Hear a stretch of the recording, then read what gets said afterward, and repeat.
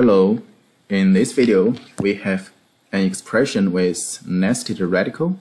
So radical here, and a radical here. So it is square root 225 minus square root 224. So how to simplify this? The target is to get rid of the nested radical, the radical. So there are two ways to go to get rid of radicals. Method 1, to rewrite 225 as something square and to rewrite 224 as something square. So in this way, we can remove the radical here and then we can remove the radical here. Method 2 is to convert square root 225 minus square root 224 as something square. In this way, we can remove the outside radical. So let's try method 1, and we say how to factorize 225 and how to rewrite it as something square. So 225 is equal to 5 times 405. Then it's equal to 5 times 3 times 1, 35.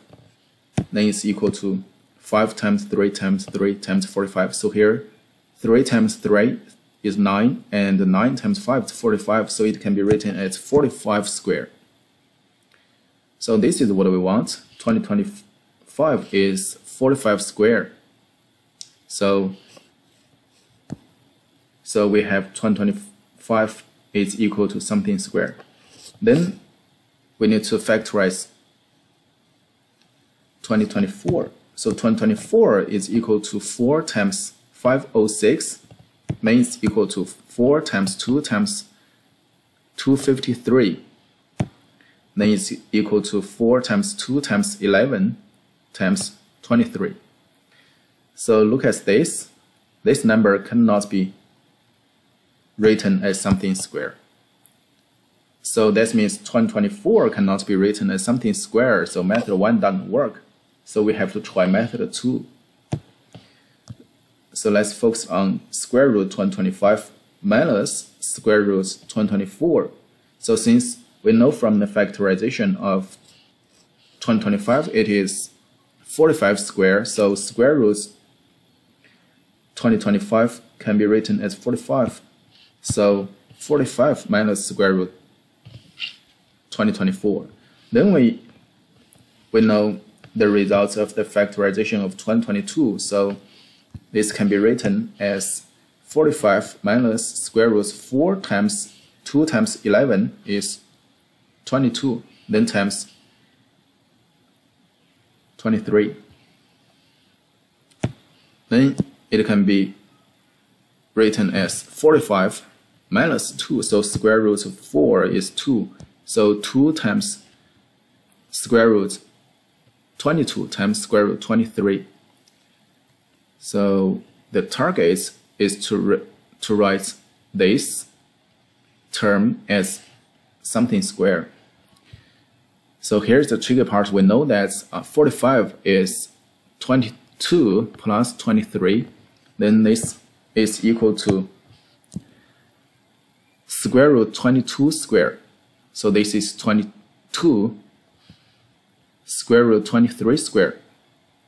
This is 23. So 22 plus 23 is equal to 45.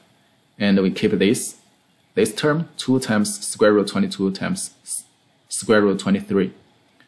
So any idea about how to deal with this expression? So we use the rule a minus b square is equal to a square minus 2ab plus b square. So a square minus 2ab plus b square.